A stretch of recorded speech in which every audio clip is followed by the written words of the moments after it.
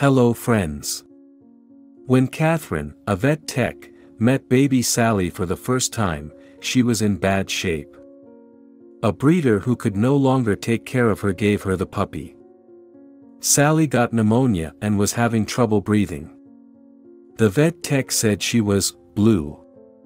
Catherine had made sure that Sally could get all the oxygen she needed in a container, or bubble, that held oxygen.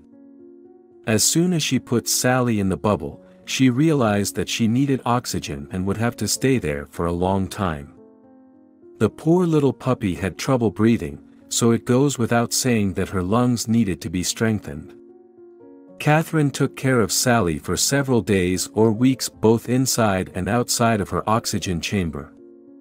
The fighting puppy couldn't leave her bubble, though, because she would be out of breath in just a few seconds. Even though she had a disability, Sally said she wanted to be a normal puppy. She would often show her caretakers things with her hands, like kissing the wall of her bubble and peeking out. The puppy wanted to play and live like any other dog, but her body wouldn't let her. Catherine didn't just give up on the wild dog. During the puppy's healing and strengthening process, they would usually take Sally and her bubble with them so she could see something other than the four sides of her oxygen chamber. It was always this way until the puppy started pawing at the bubble, making it clear that he wanted to get out. She only made it about 15 seconds outside of her bubble. Even though Sally had trouble breathing, she still wanted to leave her cocoon and see the outside world. Catherine decided to make the dog's short trips outside of the bubble a regular thing. This is also good for the dog's lungs because it gives them some exercise. So, over the next few days, they took Sally out of her bubble for short trips. Catherine kept putting more time between Sally's oxygen help for weeks. Without help from oxygen, between 15 seconds and 3 minutes. That was the change they saw because they worked out every day.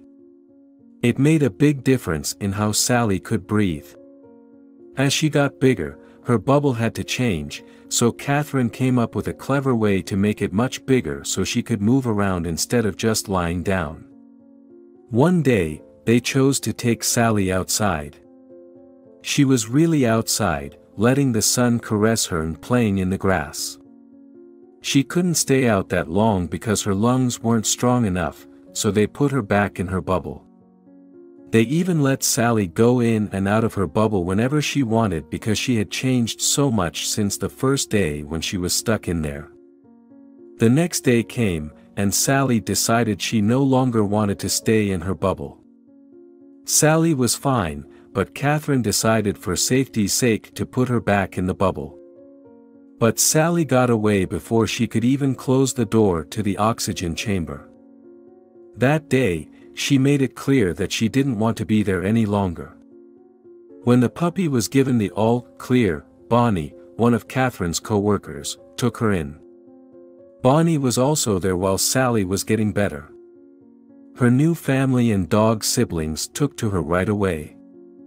Sally took her first walk in the park, went to her first pool party, picked out her first toy, and did a lot more. She is no longer that sick little puppy, and now she lives in the real world outside.